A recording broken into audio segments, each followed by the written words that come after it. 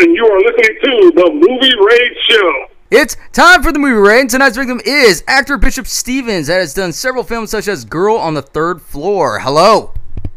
Hey, brother, how you doing? What's going on with you today? Just chilling, enjoying my day off. Beautiful days off. Must be nice. It's always nice, but it seems like you never get a day off. Man, I'm trying. You know what I'm saying? I'm telling you, if I got days off, I'm not working. If I'm not working, I ain't making no money. You know how that goes, Mike. And they make no money, man. You gotta make no money, but you can still sell. Do the old ways. I mean, if rappers can sell CDs in the back of your car, you can sell the same thing with bootlegging movies of your own movie, right? Bootleg my own movies, okay. I'll just get. Ludicrous trick. Do that. Dude, I could just go get a magic marker and I'll put my name under the credits. It's okay. You don't have to take the entire blame for everything. You know what? I might have to do that. I might have to start getting a whole bunch of Girl on the Third Floor DVDs and just sell them on my trunk. I would. Hey, I'm just talking crap. Hold on now. I'm just joking. I don't want to get a phone call tomorrow. That's okay. We'll sell them at Walmart. Well, something like a Target or Walmart or something like that. That'd be fine. Yep. Oh, man. So it's good to be on the show. Thanks for having me. Always, man. So tell us a little bit about Girl on the Third Floor. This has been on Netflix for a while now. It's already been getting some good buzz. So tell us a little bit, or aloud, what you're talking about of this film, what your involvement with this one. Well, Girl on the Third Floor, like you said, it's been on Netflix for a minute. It's still going strong. It started as one of the top 10. The first week that Netflix did the top 10, we were like number 3. And then we went to number 8, back up to number 4. And it was in the top 10 on Netflix for the first month that they did that. So that was like one of the coolest things. And I co-starred with CM Punk, well-known wrestler, and it's about a guy who decides he wants to renovate an old haunted house. Wow. Oh, wow. So let's just say he learned, when you want to renovate a house, hire somebody. Don't do it on your own. Oh, man, it already sounds creepy from there. I mean, does he know how to use a hammer? Hey, man, I tell you, if you check out this movie, I don't know. The hammer gets used in several wrong ways. I'm not going to leave it right there. It's a lot of disgusting stuff that comes out the walls. It's a lot of crazy stuff that has happened at this house back in. It used to be a house of ill repute.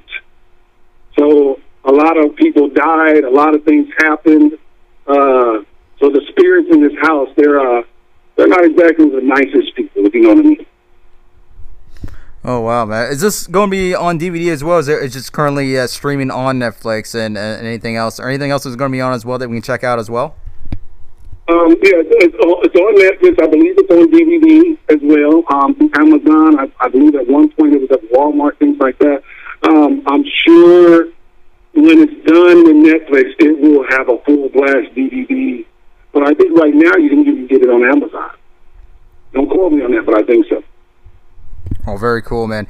Is there any other films that we can check out right now as well that you also just recently released? I know you've had like Salem and half a dozen others within the last year or two.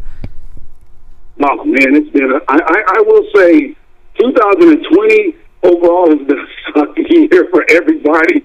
But as far as movie releases, I can actually say that things are pretty good. We had, right now you can go on Hulu. I got there's a movie called Payday that I'm in, and that I star in, and it's on some of everything. Amazon, Hulu, it's on some of everything.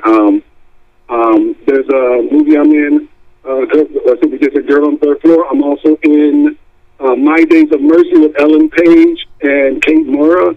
You can see that, I believe, on, is that Hulu? There's so many streaming networks, it's hard to keep up with what's what right now. But The Girl on the Third Floor, My Days of Mercy, Payday, and then we got a bunch that are about to come out. Oh, that's very cool, man. And you know, adaptivity when it comes to character is usually an equal control, but in this case, do you think it kind of varies on strength of character in terms of trying to get that equal balance when trying to perform that? Do you think when it comes to adapting to it? Well, I think you can have the smallest role, but you can have a very strong character that makes a lasting impression and makes the movie what it is.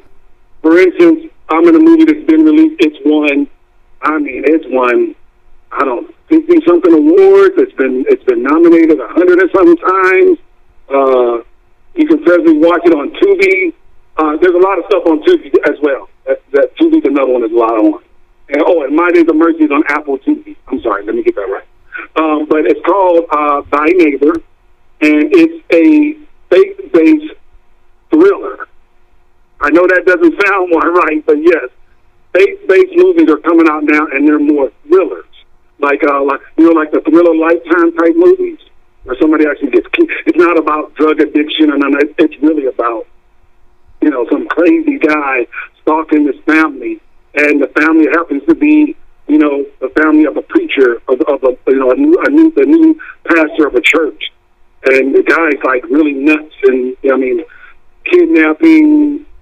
Somebody dies, somebody gets killed, it's a thriller.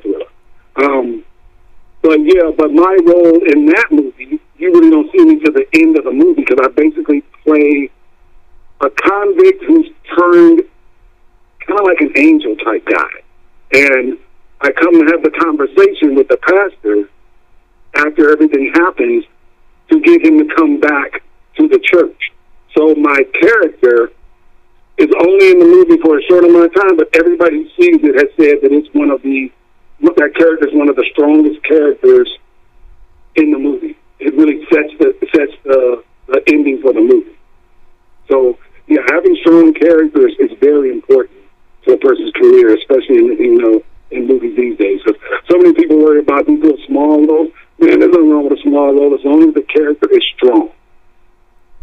I totally agree, because when you're playing the small roles, like, it's the character of how the personality, when the audience sees that personality, and if you're performing that, it doesn't matter whether you're a mailman or whatever. If you're a sadistic mailman and you're just in the background with all the other extras or whatever, the fact is they're gonna look at you and then like, hey, that's that one guy that was that crazy mailman guy, and they'll remember it. And it's that adaptivity. Then that's the adaptivity when that kicks in. Like when they recognize that, and you're performing something else in a small role or even minor than that, you're gonna get that big recognition later on, and then move on to other roles, and that's where it just kind of balls it up from there.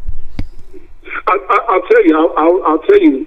One of the things that really, like, I've been on a lot of television shows. I've been on a lot of mainstream television shows. I mean, I was on The Walking Dead with the Governor's Crew. I was on the Woodbury Militia. I was on Chicago PD twice. I actually have an audition this week with Chicago Med. But here's a good example of what you're saying. The last time I was on Chicago PD, it was a small role. I was a bodyguard for Michael Beach. And, he's from, he played Aquaman's, not Aquaman's father, but he was an Aquaman. He played Black Mantha's father. So he's a big, well-known actor, but I played his bodyguard. And no lines, but in the middle of this drug deal situation, I slammed this guy's head into a table. And it's a whole thing about who's getting ready to pull out a gun while I'm holding this guy's head. And the look and everything else that I did with that has really just shocked me up with the people who do the Chicago PD, Chicago Fire, Chicago Med movies. It shot me through the roof with a lot of other movies that that I just signed on for. So yeah, you're right. It's people remember that look and all that stuff, and it really does shoot you through the roof. Oh, absolutely, man. And success can have many advantages as well, many advantages. But do you think that advantage can actually eventually be a disadvantage the further you do other projects or even roles at some point in your career? I'm going to actually say no. I mean, I think probably if you get to the level like Dwayne Johnson or something where you're worth $10 million a movie and not everybody can pay that, maybe so, But I think overall, see, like a lot of people talk about being typecast. I don't mind being typecast. Being typecast keeps me working. I work all the time. And if that can open the door for me with somebody I've worked with before, so maybe I've worked in a typecast role before, and then there's another type of role that they like, well, he has the look that we want, but can he do that type of role? But because they already know what I can do and how good I am, they give me the shot. You know what I'm saying? Oh, absolutely. It opens up another door. It's always an opportunity, and that's where, like, every opportunity counts. Even if you are a stereotype, you keep being stereotyped until you move into another genre or whatever. And even if you are stereotyped then, but that just means that you're pretty good at being stereotyped of this type of character. But it helps your career, it helps your resume, it helps you go into even bigger things, or even start your own areas that you would like to perform in. To learn, to educate yourself, and to show that what you're actually really capable of proving yourself to. And that's the important thing, is to show that here you're not just doing one small role after small role of the same type of character, same type of personality. You're showing something a little bit more different each time, and it shows each time. Like, you're a biker, okay, guess what? Now the next role is a vampire biker. There you go. You just changed it up. You mix it up every time. You can be the same thing, but change it up 9 million different ways. Exactly. I mean, I did a movie called The Horrific Evil Monsters. It comes out next year with 388 Studios up in New York. And so the deal is, everybody looks at me knows I play the tough, either bad guy, of course, or the tough good guy. I'm wondering that it's always this tough, sharp edge, he will kick your butt looking guy, type stuff. But it was funny because those guys, so the character that I play is the lead character, is one of the lead characters, and I got to show my comedic side, my comedy side. I got to show that I can be comedy. I'm a funny motherfucker. So I got to show people that I can, I'm good at, I'm good at comedy. And it has, it's going to be, but yet he's still a big guy. So it shows another side of that, Oh, without a doubt. And people are more focused on, like, what kind of genres or what kind of work they specifically do. But sometimes you kind of have to set that a little bit far back in your mind a little bit. You have to make the best of what you can from the character or whatever assignment that you're given. It doesn't matter what it is. You have to get it out there and not worry about, like, okay, money's always an issue, clearly. But at the same time, you can't put, like, fame above you or, like, that kind of recognition above you. You have to show what you're made of every single day, whatever it is.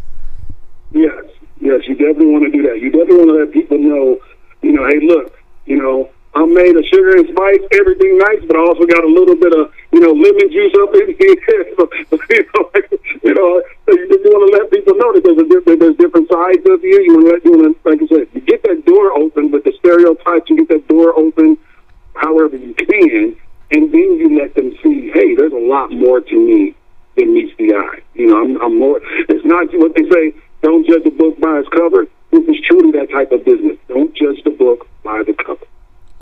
And especially, like, if you are into athleticism or have always been that way all your life, but having to break into the film industry, having to perform more than just roles that require physique and strength and so forth, that tough guy look type of thing. But at the same time, you have to get past that, but still have that trait, still have that extra talent right there, but you still have to get past that so that way people can recognize you, that you can be a character actor of whatever it is you be, instead of just being pinned to what you were, like a gold medalist, weightlifter, and that's all you're ever really, everyone is ever looking at you as.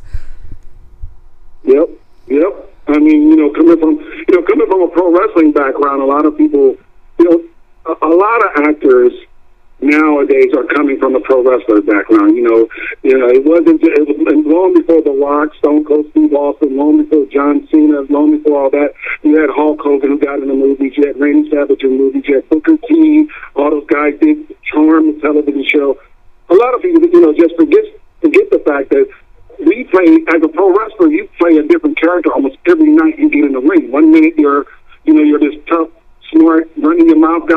weight. You're scared because the guy walking through the ropes is 6'9", and, 600 pounds, and the next day so you always get a chance to play these different roles. So it's definitely a benefit to have that behind you. And the other thing is, we're not above learning from other actors. I mean, we just did a movie called Bloodthirst. I just finished a movie called Bloodthirst, where I'm one of the leads, and the other lead actors, Tara Reid, Costas Mandylor, Robert Lasordo, and I got to tell you, I learned so much from those three. I mean, especially Costas and Robert. I learned. Oh my God! This is one of those businesses that when you think you know it all, get out. Just get out. When you think you know it all, just get out. Well, absolutely, man. And when you had a previous experience, like there's different kinds of way performances of characterization, like you mentioned, the in terms of pro wrestling and stuff like that. That's a different kind of theatrical way of expression.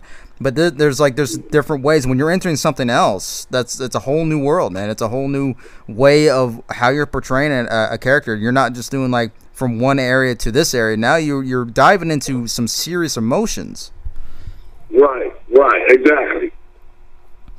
A lot of people don't believe I can do that. Hey, dude, I can get scared. I can cry on a dime if I need to. Just give me that little bit of time to think about myself. Oh, absolutely, man. And a lot of athletes never get that kind of opportunity because they always, they always cast them as this brute and do a wrestling move or whatever is, or a baseball, or a basketball player, and then they do their signature move, and that's just a lazy, cheap way of putting them in there. Unless they really want to be an actual actor further in their career, that's great, but that's a lot to learn from that point instead of being just performance in that particular way. Right. That is so true. That is so true.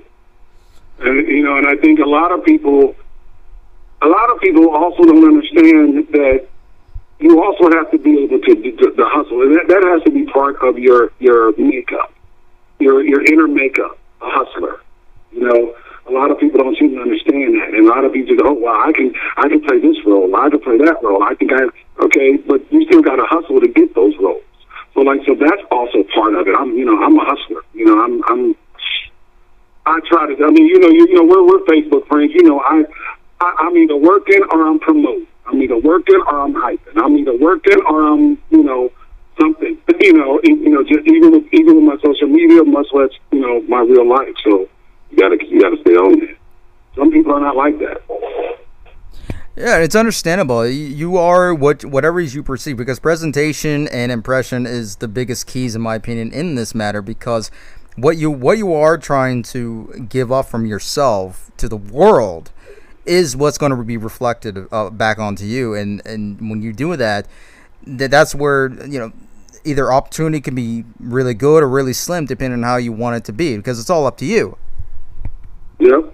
Nobody can control your destiny but you.